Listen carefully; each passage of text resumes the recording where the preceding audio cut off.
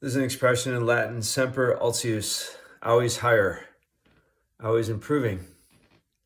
Maybe physically, at some point I know my PR, personal best, is going to be in the past, but I'm still trying to get there as a marathon runner. I'm still trying to push myself and find different ways to improve my time, my speed.